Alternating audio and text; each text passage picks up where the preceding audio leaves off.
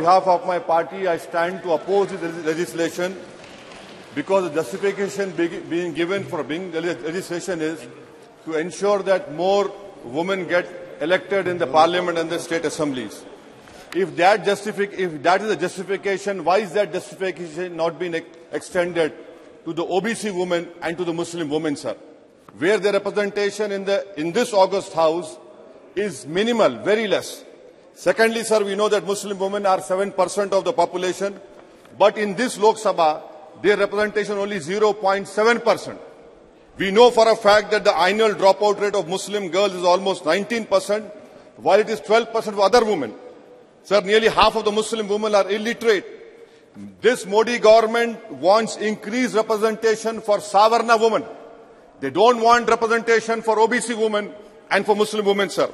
690 women MPs have been elected till the 17th Lok Sabha, and out of this 690, only 25 have come from the Muslim community. In 57, 62, 91, 99, there has been no Muslim woman got elected.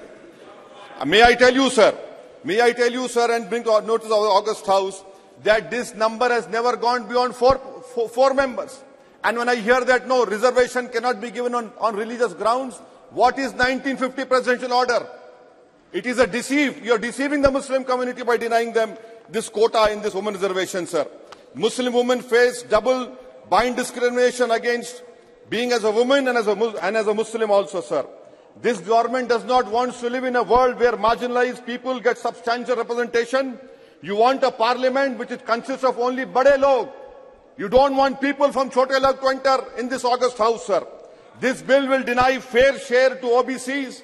This bill will close the doors for the Muslim representation in the parliament and in the assembly, sir.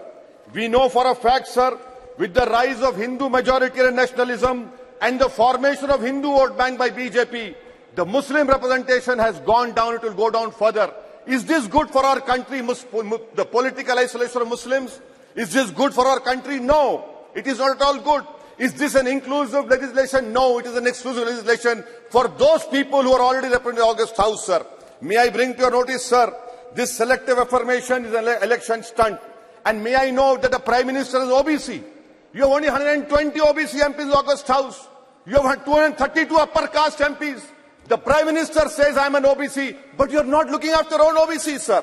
And, sir, this is your love for OBCs. 22% only OBCs in August House, sir. The government talks about Vandana.